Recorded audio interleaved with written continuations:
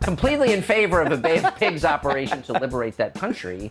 I mean, why should we stand back and let our biggest trading partner, the country with which we share the longest border, and actually, I just say a great country. I love Canada. I've always loved Canada because of its natural beauty. Why should we let it become Cuba? Like, why don't we liberate it? We're spending all this money to liberate Ukraine from the Russians. Why are we not sending an armed force north to liberate Canada from Trudeau? And I mean it.